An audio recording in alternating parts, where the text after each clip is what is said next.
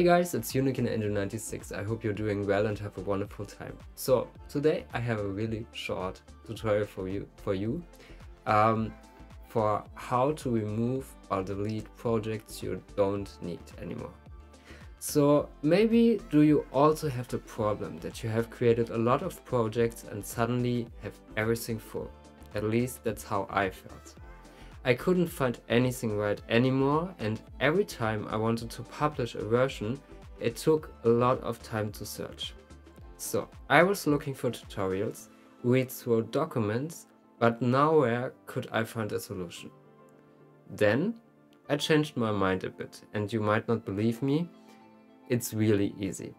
So this is a very short tutorial, but maybe it will also help you to organize your projects better. So if you have in your browser here, in your project browser, maybe it's another translation for you in English, but for me it's just a project browser, and you have your whole project you already did, and you want to delete something of that. So we just click on that and we tried to delete that, but here's nothing you can do to delete the project. So then I changed my mind and I take a look at this one over here. So my project place, my folder is in Documents, Fortnite Projects Tutorial 1. And then I go to my folder, click on Documents and Fortnite Projects, and there you can see all the projects which you already did in UEFN. The only thing you have to do is find a project you want to remove, click on that, then with your mouse and a right click, and then you have to delete that. So we delete that, go back, then I close my UEFN, then I will restart it.